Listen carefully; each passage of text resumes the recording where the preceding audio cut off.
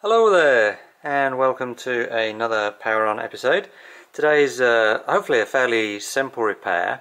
I've got this Braun Oral-B electric toothbrush, and it's probably about 4 or 5 years old, and runs off a rechargeable battery, and it sort of sits on its cradle, and there's an inductive sort of charging unit at the bottom there.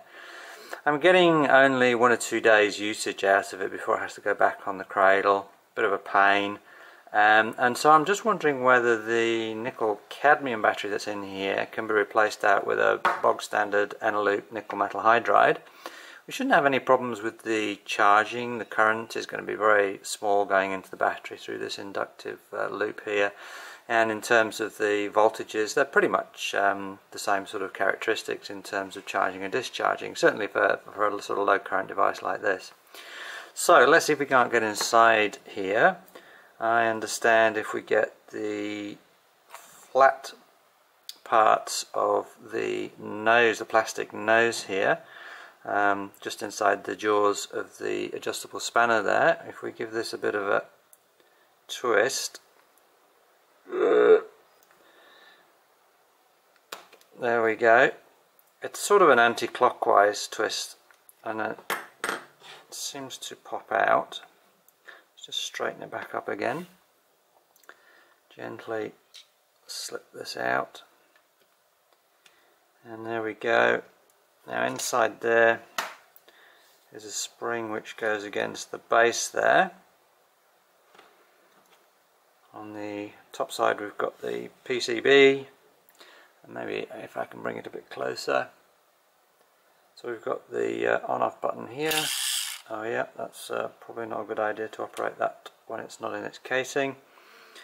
We've got some contacts here, one for the base of the battery. I can just see the nickel cadmium battery in there, and it looks like a AA sized battery, although I can't get to it yet.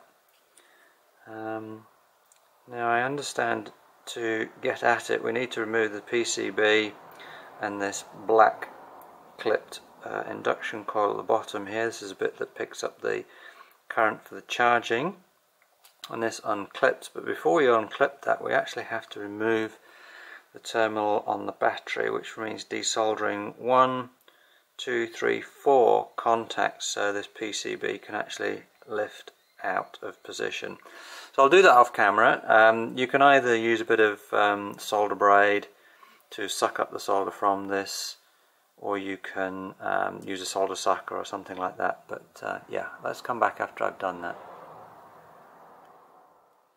Okay, here we are back. Let me just zoom in a bit, and we should be able to see a little bit more detail. So what I've done, I've desoldered the 2 pads here, which are for the motor. Just be careful here, we've got a capacitor in the centre here, surface mount capacitor.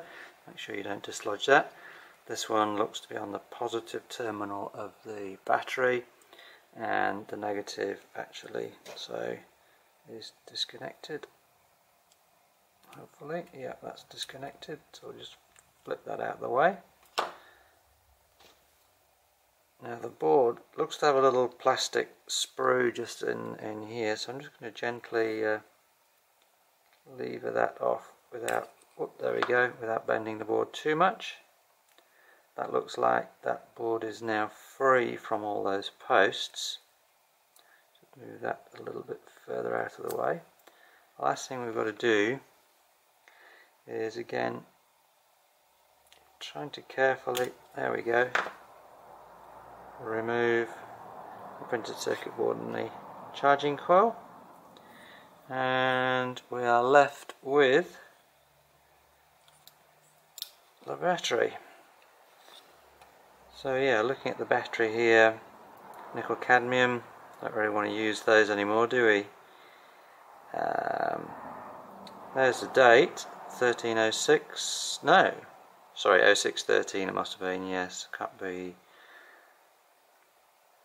that long ago, so that's 5 years old. And just trying to see whether they've got a value. I would think possibly 600 milliamp hours. AA sized, so no problem, the nickel metal hydride should fit in its place. Now in terms of these two metal strips, I might try and reuse those. Just pull those off very gently off the ends here and then try and re-weld them on. Now I've got a battery spot welder and I can just pop a couple of welds on here. If you don't have a battery spot welder, which most of you won't, I'd just solder directly to the end. Shouldn't be a problem. Anyway, let's see if we can't do that. Okay, this is going to be a little bit tricky to do. I've blue tacked the positive end just in position, and because it's such a small piece of nickel strip, I've got to be careful that I don't short circuit everything here. 1, 2, 3. I don't think that did enough. Let's give ourselves a little bit more juice.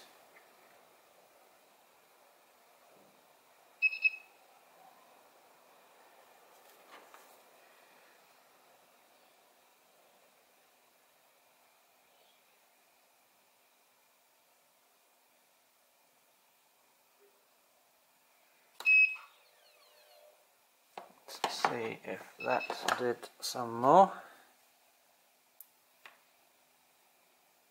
Oh yeah.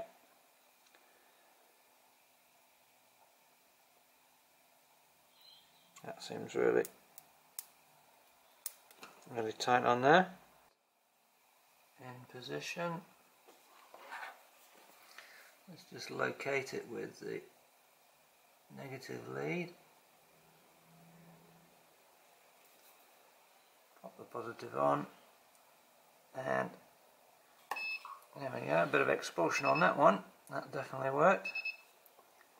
You don't want to push down too hard on these because you really want it to be a resistance weld. If you push down so hard, you reduce the resistance and it doesn't heat up properly. Anyway, okay, let's see if we can't get this back together. So positive battery slides in, locates at this end here, slightly in that plastic. That seems to be okay. Now this looks like it might be a little bit tricky to get in. Let's just get that negative terminal somehow. There we go. Pushing the plastic in, the negatives come through here. Now we just need to, that's the positive of the battery. Making sure I'm not shorting anything out as I'm doing this. Okay, now the motor connections here, they've popped through. Now let's apply some pressure around that plastic. There we go, that's just popped back down again. That's looking very good indeed. I just need to band that new nickel strip over, and we've just got 3 simple solder joints to do.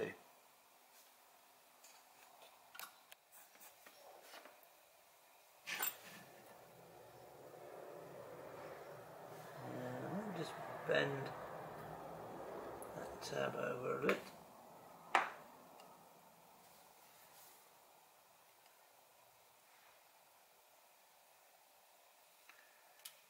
Nice and shiny. That's one motor terminal, and the second one, and now finally, a bit tricky. Just get some tweezers.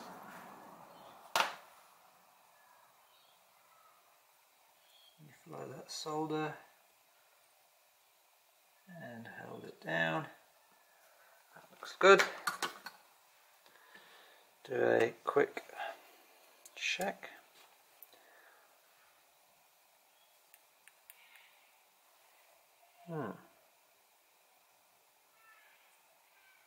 Why doesn't it work? Well, yeah, that was a bit bonkers. Trying to switch it on and off, nothing was happening.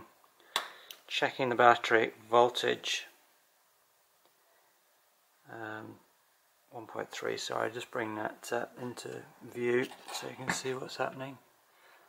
Oh, it's a bit bright as that, isn't it, on the screen? Let me just tip it slightly so you can see it better. Positive up here, negative down here. So yeah, I've got 1.3 volts. It's a full battery, is that? But it wouldn't switch on. So I just popped upstairs to the bathroom and just put the charger through there and then tried it. Works fine now. So yeah, I don't know, removing the battery, maybe the chip drops out, and but re-energizing it by exposing it to the coil seems to get it back working again. So yeah, we just need to put this back together, maybe give it a little bit of a clean, and then we should be done. Okay, that's cleaned up a bit inside. There's a rubber seal here which is attached to the shaft and also provides some sort of sealing to stop water getting down into the mechanism. So we just need to clip that back in position. That's okay. Pop the spring back in. Doing any last checks. And then getting it the right way around with the switch this way. Now it's a bit of an anti-clockwise to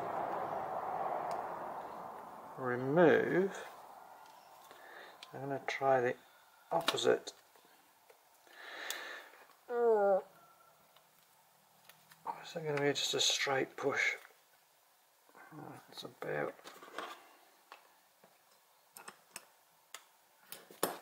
maybe. Yeah, straight push does it to get it back in. And so there you have it. Yeah, fairly straightforward replacement. You can always solder those battery terminals. No need to spot weld them, I don't think.